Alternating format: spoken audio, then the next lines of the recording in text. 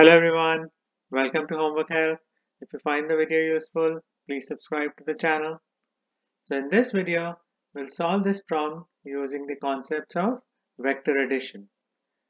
So given that the magnitude of vector u is 8 and magnitude of vector v is 10 and the angle between vectors u and v is 60 degrees, determine the magnitude of u minus v. So let's start with part A. So the first step is to draw a diagram to show the given vectors and the angle between them.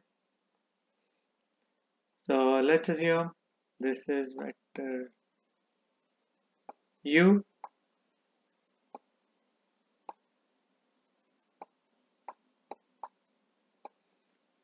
and the vector v is this.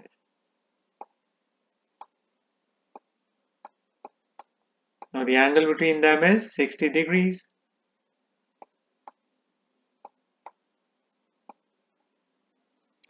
Now we have to find the magnitude of vector u minus v. So the first step is to show vector u minus v.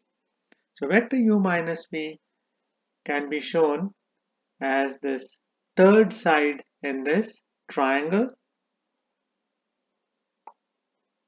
So like this. Now how do we know if this is vector u minus v? So we can derive that. So let's assume this third side represents vector x. So our vector equation for this triangle is vector u equals vector v plus vector x, because we can go from point A to point B either directly in the direction of vector u, or we can go through point C. So vector AB is equal to vector AC plus vector CB. So that's how we get this vector equation. Now we can isolate vector x by subtracting vector v from both sides. So vector v's on the right side get cancelled out.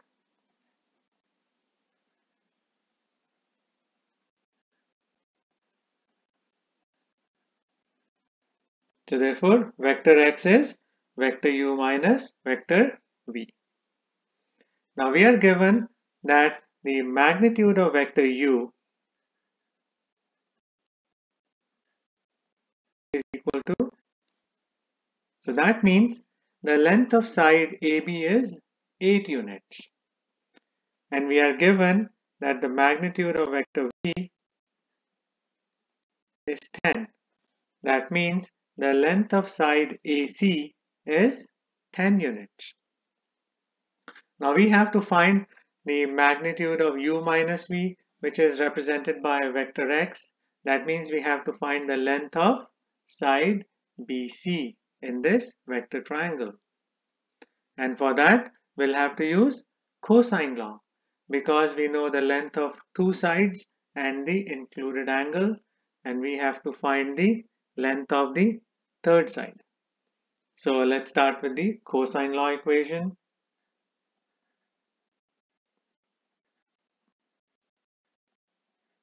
So this is the magnitude of u minus v, which is the length of side BC.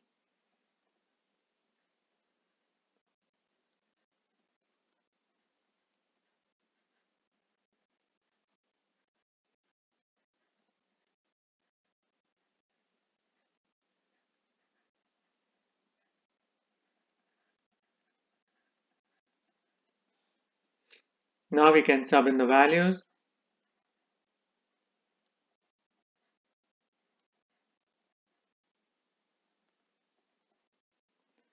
Now the magnitude of u is 8.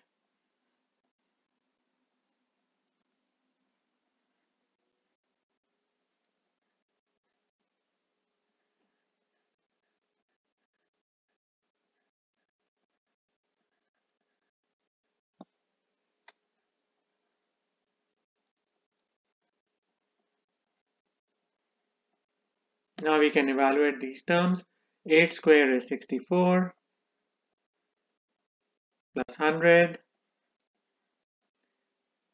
Now 2 times 8 is 16. 16 times 10 is 160. And cos of 60 is 0.5. So the value of this whole term will be 80.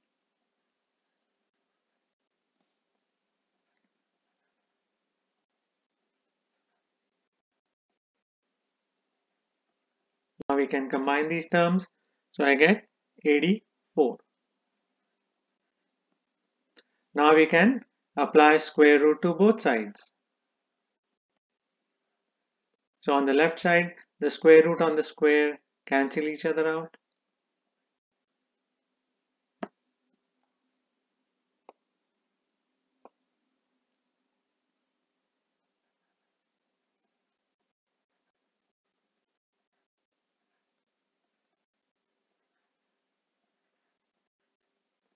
Now, square root of 84 can be simplified into 4 times 21, and square root of 4 is 2. So we can simplify this expression as,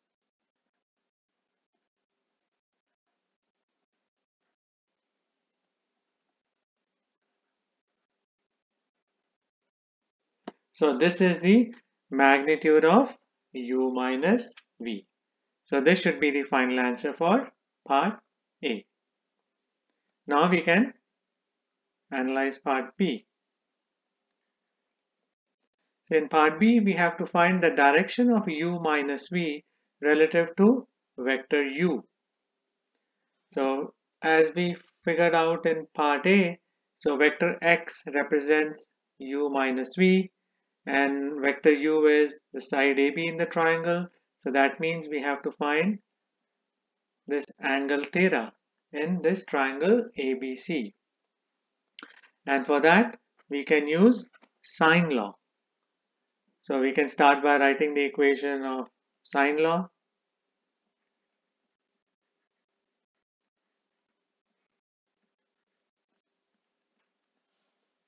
Now we have to find angle B. So we'll have to use angle B and side B in one ratio. And we know angle A and we know the length of side BC. So we can use the other ratio for A.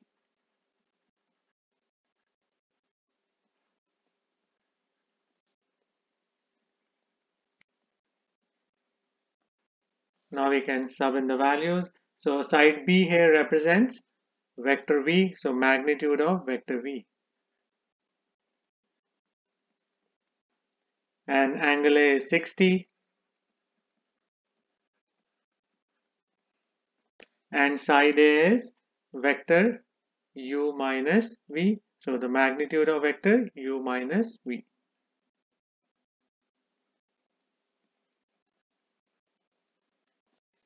Now we can sub in the values for these magnitudes.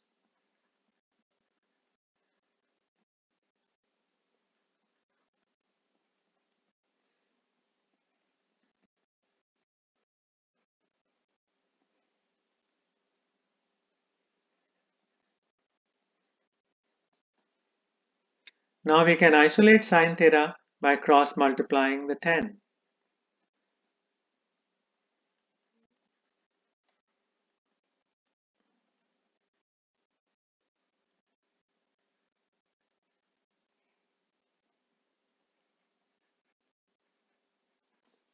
Now we can evaluate this expression. So 10 times sine 60 divided by 2 times square root of 21. So I got 0.949449.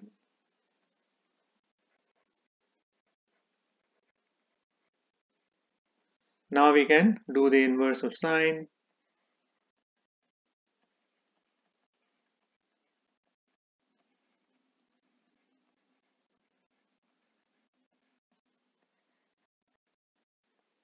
So I got 70.9 degrees, which can also be rounded to 71.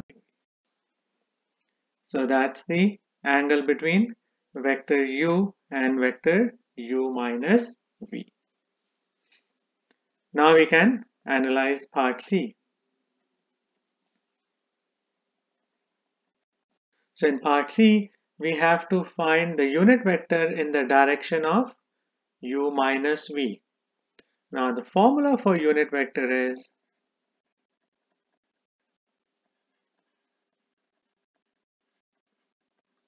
equal to the vector for which we have to find the unit vector, which is u minus v, divided by the magnitude of the vector.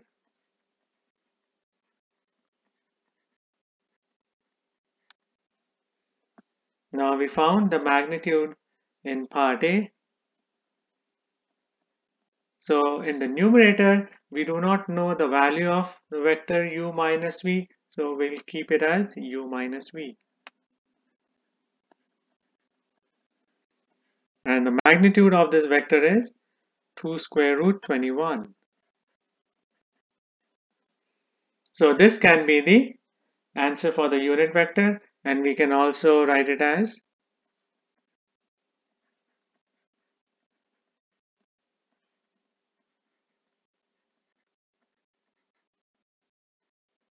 so there's another way we can present our answer. So we are done with part C. Now we can analyze part D.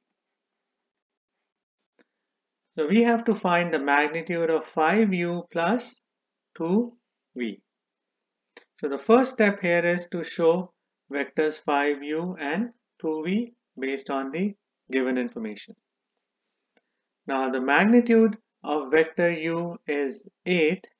So if we multiply the vector u by 5, so the magnitude of the vector 5u will be 5 times 8, which is equal to 40.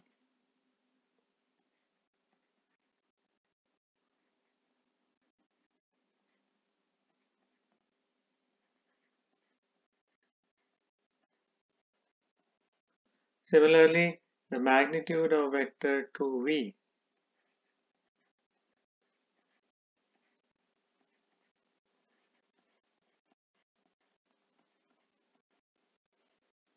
so now we can draw these vectors.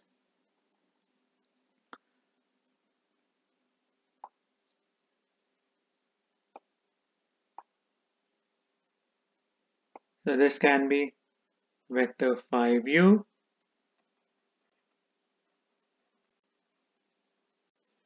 and now we can show vector 2v.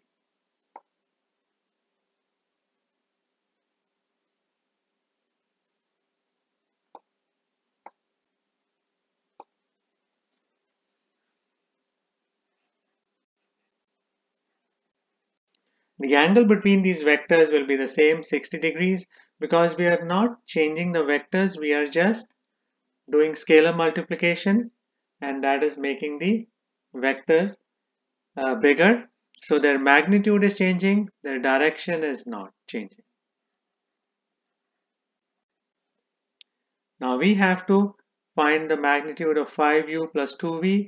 So we can use the parallelogram method to show the vector 5u plus 2v, and then we'll find its magnitude. So as per the parallelogram method,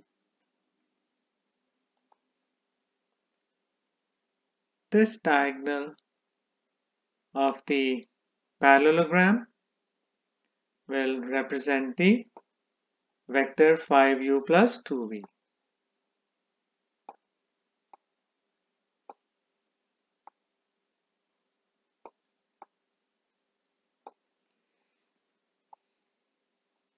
So this is vector 2v. Now in a parallelogram, the adjacent angles are supplementary angles. So since this corner angle A is 60 degrees, the angle B will be equal to 120 degrees. So the sum should be 180 degrees, and this diagonal AC represents 5u plus 2v.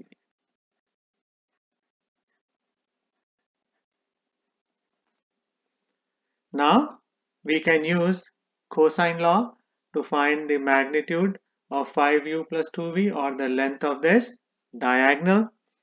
So we know the magnitude of vector AB or 5u is 40, and the magnitude of vector BC or 2v, or the length of side BC, is 20. So as per the cosine law equation,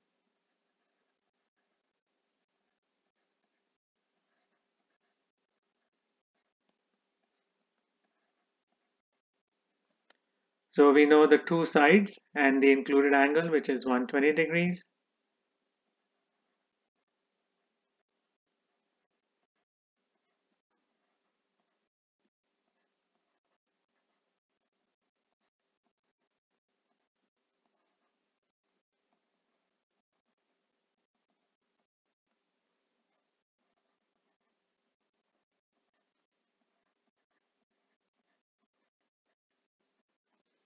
Now we can sub in the values.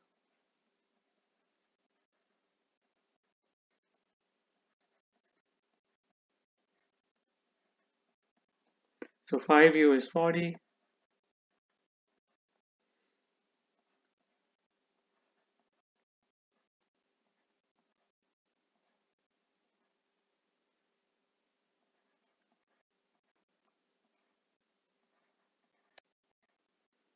And cos of 120 degrees is equal to negative 0.5.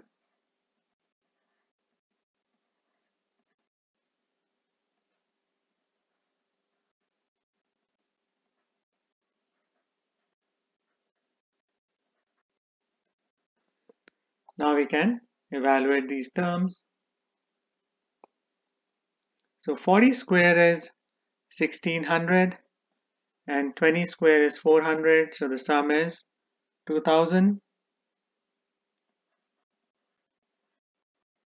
And then negative 2 times 40 times 20 times negative 0.5 is plus 800.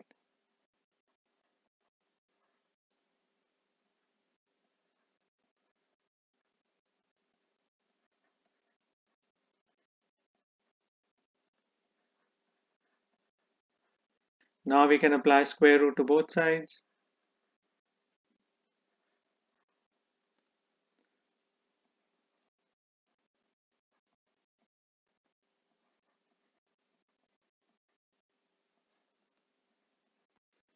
The square root of 2800 can be simplified by breaking up 2800 into 400 times 7.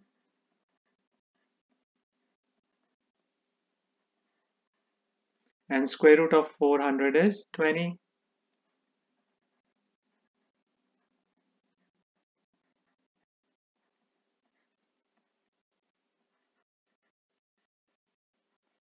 So this should be the final answer for the magnitude of 5u plus 2v.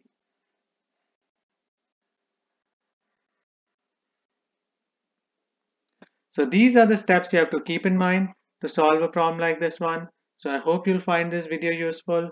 Please share it, like it, and subscribe to Homework Help. Thank you very much and have a nice day. Bye.